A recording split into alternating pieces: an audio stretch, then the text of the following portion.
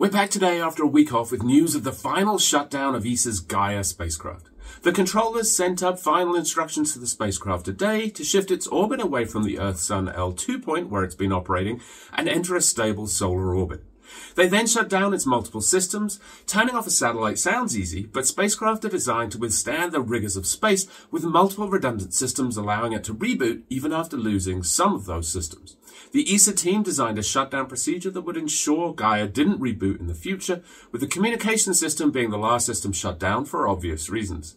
Gaia was launched in 2013 with a planned mission lifetime of 5 years and has surpassed all expectations both in the length of time it's been able to operate and the amazing data that's collected over those 12 years. Gaia's measured the positions, distances and motions of over 1.3 billion stars in the Milky Way, creating precise 3D maps of our galaxy. In addition, Gaia has measured hundreds of millions of other stars and extragalactic objects and 14,000 objects inside the solar system.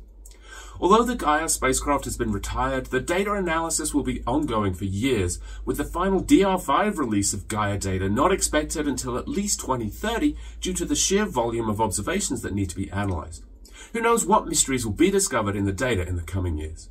That's today's short. I will see you back here tomorrow.